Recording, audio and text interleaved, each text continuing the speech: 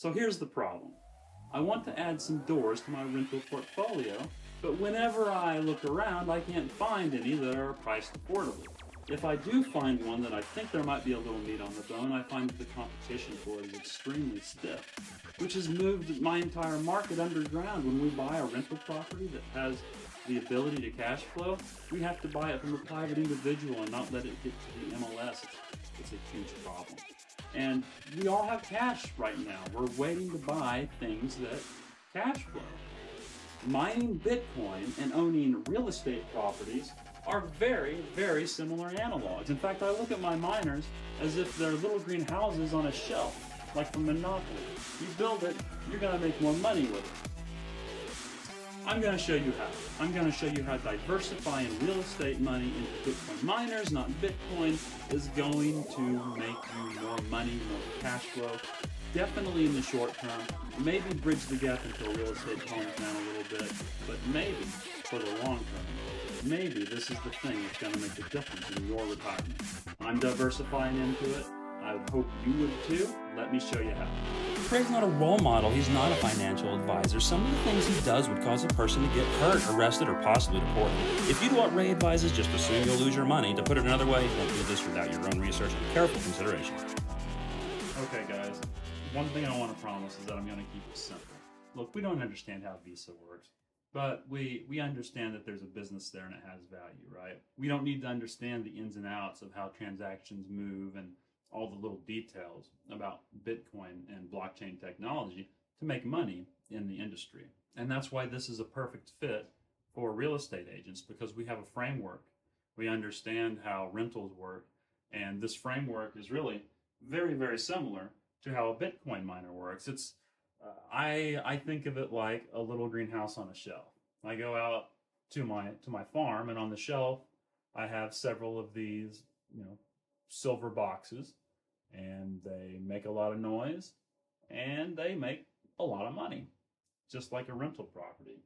They're also a really good diversification for a rental property. The way the markets have been moving, I'm not so sure that having renters in a rental property is going to be as profitable in the future as it has been in the past. So let's look at the other options. Let's look at buying a Bitcoin miner. You might pay $10,000 for a Bitcoin miner today. However, if you look back in the past, that same miner was $3,500. Now that might be a little counterintuitive. We usually know electronics to deteriorate and decrease in value over time, and that is and would be true.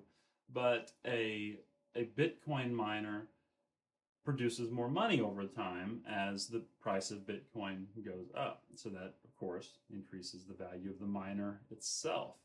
And what we've seen is about a 2/3 increase from the time this miner was released to today, which I think that's about 3 years. And that's a very good appreciation. That's going to be better than your real estate appreciation. The crux is you can't sleep on it, right? You have to cash out.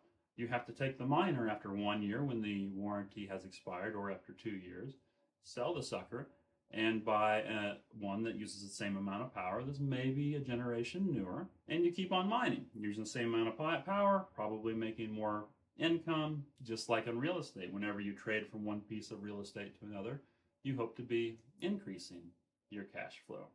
The difference is in real estate, it's a slower cycle. Now on taxes, there's a lot of tax benefits in real estate. That's why we love real estate. The legislation and the benefits from taxes and depreciation, all that have been huge value added in real estate.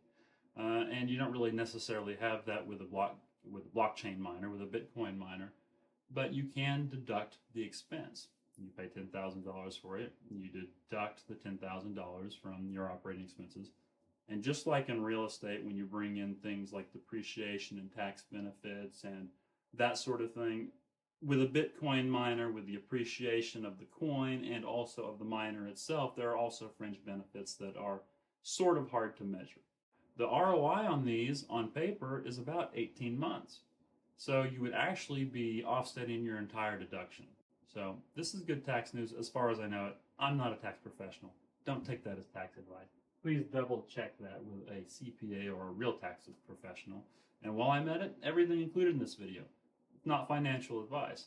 I'm sharing with you what I've done and what's worked for me and what I hope will work for you. And in subsequent videos, I will be sharing how I did it, the details. Okay, I've got about 8 videos planned.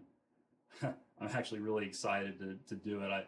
This intro video has been kind of difficult for me to make because it's hard to get a direction in a video when I have so much big concept stuff that I want to really teach and get into.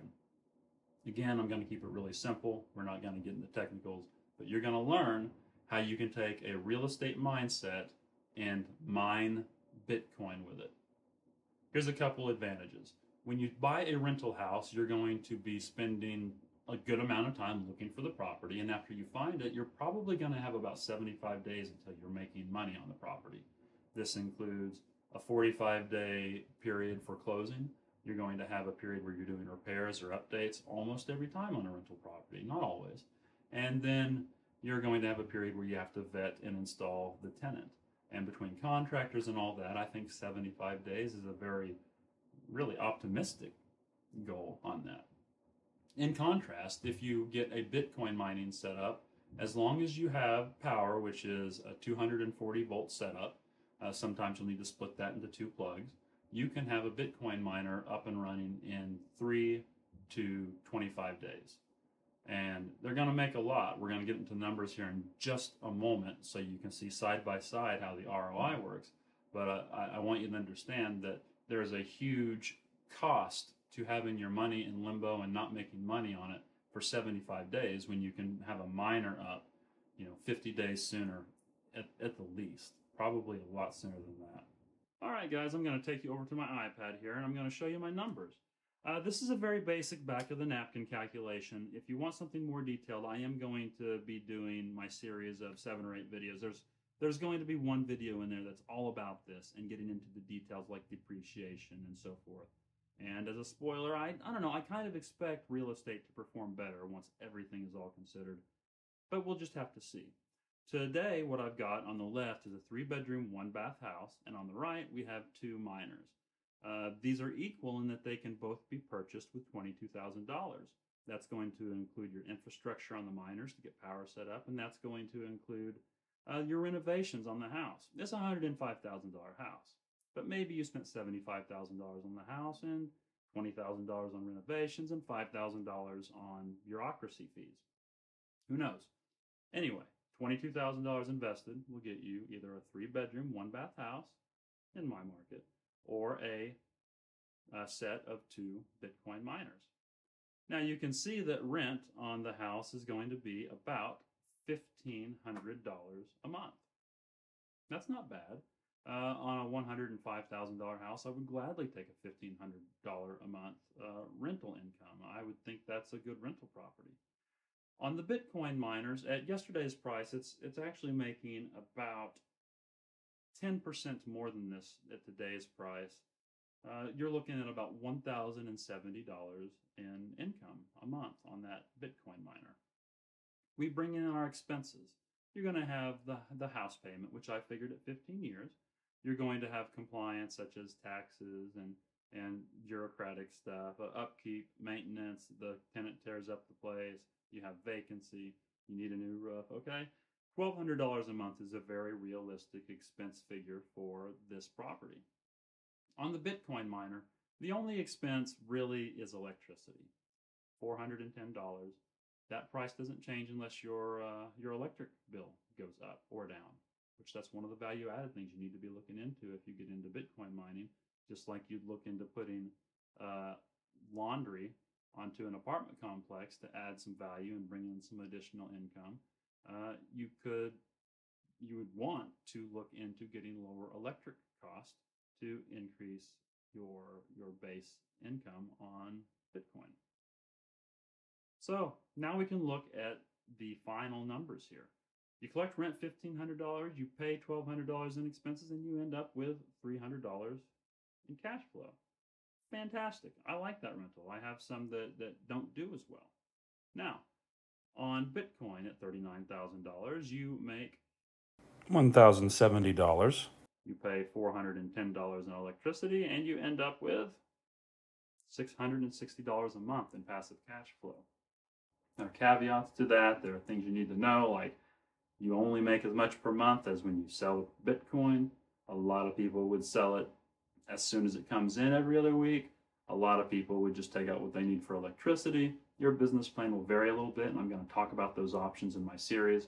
But for now, just know that basically $660 out of this Bitcoin at yesterday's prices versus $300 on the rental real estate, using the same amount of money, but technically not, because you've got $105,000 worth of real estate leverage and the Bitcoin miners are purchased outright. So all that said, I hope that you can see how getting into Bitcoin mining might be a good hedge and an almost logical transition for you if you are a real estate professional into investment real estate, if you have doors. You know, for me, it would be a really serious question if I had $22,000 if I was going to spend it on a door or miners, because I know right now that I'm going to get a lot more cash flow from the miners. And for me personally, I have rental real estate. It's an amazing peace of mind. I don't mind diversifying 10-20% of my net worth into Bitcoin mining to see if that cash flows for 50 or 60% of my assets. So know your market, know your business, and this is going to be highly lucrative for you. I want to take you from having a small interest in it from this video to actually being able to do it at the end of the series. They're all going to be short, they're all going to be simple, they're all going to be cash flow centric. It's not going to be nerdy jargon. Yo, I hope you'll join me next time. We're going to meet here at the pub and we're going to enjoy a nice drink as we discuss the basics of crypto. What is crypto, what are wallets, just the stuff you have to know before you're going to get into mining at all. I'm also going to disclose my system, my program, for how I turn miners into cash flowing real estate without ever selling any Bitcoin. Please join me. It's going to be great. You're going to learn a lot. Subscribe here to get the episode as it comes out, and if it's already available, it'll be up here, and the playlist for the entire series is right there if it's available. Talk to you soon, guys.